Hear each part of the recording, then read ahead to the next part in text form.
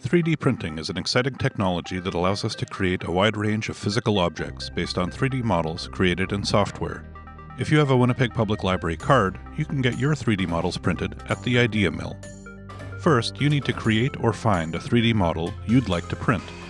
There are many ways to create a 3D model, but if you've never done it before, we recommend trying Tinkercad, a free web-based program that lets you take basic shapes like cubes and spheres and add or subtract them from each other to create more complicated objects.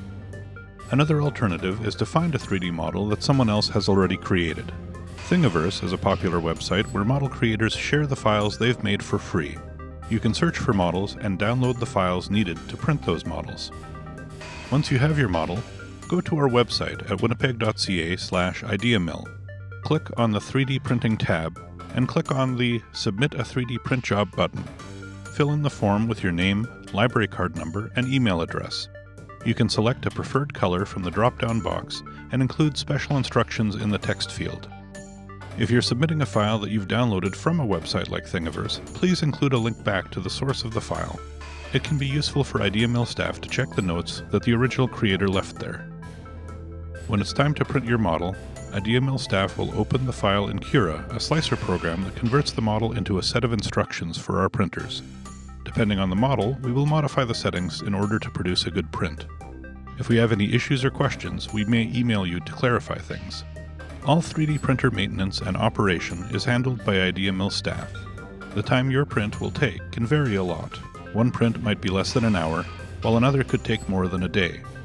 Depending on how many prints have been submitted to us, it may be a week or more before we contact you to let you know your print is ready.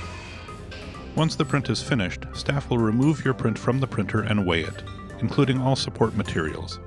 We charge 10 cents per gram, and this fee is added to your library card. You can pay the fee at the membership desk on the first floor of the Millennium Library or online. We'll email you to let you know your print is ready so you can come down and pick it up. Many models require support materials in order to print correctly. If we printed your model with regular PLA support, you can remove the support material by pulling it away with pliers. You may need to smooth out the places where support material touched the build material by filing it down or using sandpaper. Some models are printed with PVA support. PVA dissolves in water. You can speed up the process by regularly agitating your model or the water, or you can use a brush or other object on the PVA as well. Alternatively, just let it soak overnight, and most of it will come off on its own.